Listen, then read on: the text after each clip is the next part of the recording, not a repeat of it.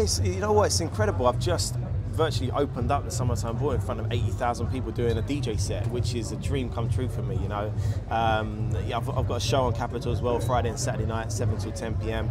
And yeah, I'm loving it, you know. It's obviously a new path for me, but I'm still very busy with the JLS boys. You know, we've got a very busy summer lined up, loads of shows, and our Greatest Hits tour, which is our final tour, is at the end of the year. So it's a very, very strange year for me, but an incredible year, you know, amazing. Is it exciting for all of you? Because since the news came out, everyone got over the initial shock, you know, you're starting to think about the future. Obviously, we've known for a while, so it's given us time to prepare, you know. We're still, most importantly, the best of friends, you know, and we've done, you know, an incredible job, had an incredible career, and it just feels right now, and, you know, we're going to make sure that this last year is the best year we've had. Is Aston going to do some solo work? I don't know, you'd have to ask him. You know, I think he's got a few, you know, irons in the fire. He wants to get back into his acting. Obviously, you know, he's a fantastic entertainer as well. So you have to watch his space. Yeah.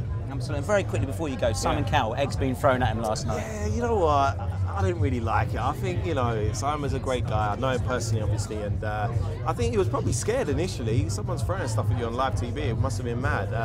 But yeah, you know, these things happen. Simon will move on from it, no problem at all. Awesome. Great to see you. Cheers.